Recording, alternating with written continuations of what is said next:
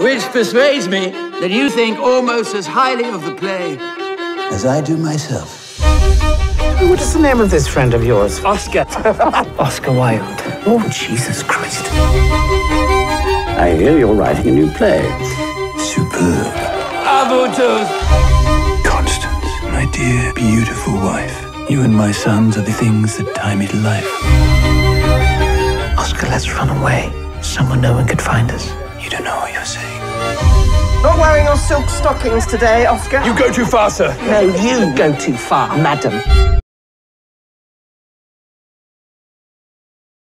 So, it must be nice to be back over in Dublin again. It's wonderful to be here and very exciting to be presenting this film about Oscar. Yeah, and back in his birthplace. I mean, yeah, and his neighbourhood. Yeah, especially here. Yeah, it's around Marion Square. And his statue is just down the street. Very weird statue, though. It is well, the three of them, the triptych. It's yeah, and so colourful though, which is one of the wonderful things about it. But the house is across the road, and that also I love being in the square, looking at the house, and imagining him looking as a little child through the top windows. Yeah. Well, one of the amazing things about, I mean, his life was fascinating. He travelled an awful lot, but I mean, the end of his life, what part you focus on is him in exile. You know, so that is very much a different. I mean, a forced move is very tough to portray. And I mean, you're very familiar with his work, and you've covered him a number of times. So, how did you get into that mindset for playing him in that? Well, I suppose there are so many parts of his life that are fascinating. I mean, I don't know whether you know, for example, he had his two sisters burnt to death in front of him, half-sisters, when he was little. And so sometimes I thought, God, it'd be great to start. I mean, someone's life beginning with seeing their two sisters burning to death is quite an extraordinary thing too. There's so many things in him, scenes and sequences all the way through his life that are fascinating. But what I really wanted to try and do was attack the story where everyone else seems to have left off, because all the other films about Wilde stop really when he goes into prison. And for me, that's when the story gets really interesting. His punishment and his exile, which was another kind of punishment, is the story that excites me. He was the kind of the last great 19th century vagabond after Verlaine. These two jailbirds who, you know, sat on the boulevard drinking absinthe and cadging for drinks and friends with rent boys and petty criminals and stuff like that. For me, it's a story of great glamour.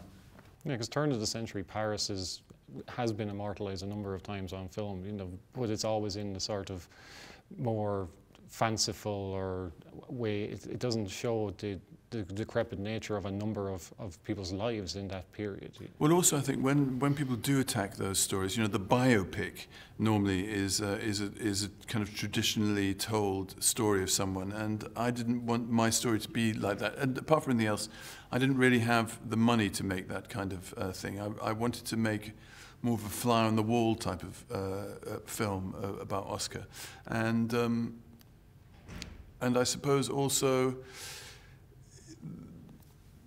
telling the story of his, I guess, you know, just the hotel rooms and being on the road in trains. He's always on the move in my story. And he's living on his wits to an extent as well, because he doesn't have a lot of money. What money he gets, he seems to spend wildly. So it's very interesting to see that him trying to survive, essentially. Right? Yeah, but he is a survivor. As he says in the film, there's nothing like an Irish tinker when he gets into his stride. He's got endless little plans going for getting money, and if anyone accosts him on the street, which he asks them to borrow money, he's a great character in his decline, I think, and he remains humorous and human.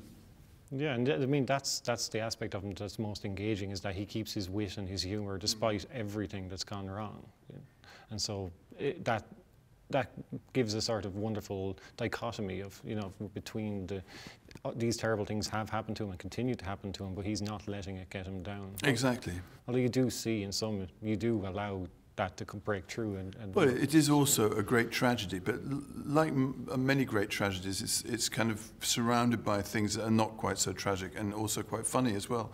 I think he carried his humour even right into his deathbed, really. And I mean, the title coming from the children's story that he wrote, but it does reflect him as a person as well. In a way, in a kind of ironic way, it does, because he was, you know, always the poster, actually, the sequence that the poster comes from is, you know, him, a time release thing of him, you know, working a bar during the day, and he's, you know, very good-natured and gets drunker and drunker and gets someone to pay for everything, and he's surviving, you know, in the reduced circumstances that he has, and I think that's what's very appealing to me about him. Yeah, and there was that period in time before the First World War where there was a number of members of royal families just sort of living around in various different cities, just, you know, on the lash, essentially. Exactly. Yeah, so he's Irish royalty. We didn't have our own royal family, but he's as good as we get. Yeah. But this was a passion project for you. You've spent years trying to make it. I mean, what was that journey like? Was it difficult? Well, it was obviously it was a long journey, and it had some ups and downs in it, I suppose. The ups were when something went well, and the downs, which happened more often, was when you know, we thought we were going and we were shooting in September one year, and then we weren't, and then the whole thing, you know, went back again 2 or 3 years, and it was quite debilitating, I suppose, that. But to be quite honest, it happens all the time. It's so difficult to get films financed these days. That it's just par for the course. I think it was a good thing for me in a way, because it gave me the opportunity to really test all the ideas that I'd had in the script, because if I still liked them after 10 years, it meant that I must at least like them. Yeah, and that directing your own work, is that something that you'd like to do again? I would love to do it again, yes. That's great. Thanks very much. Thank you very much indeed.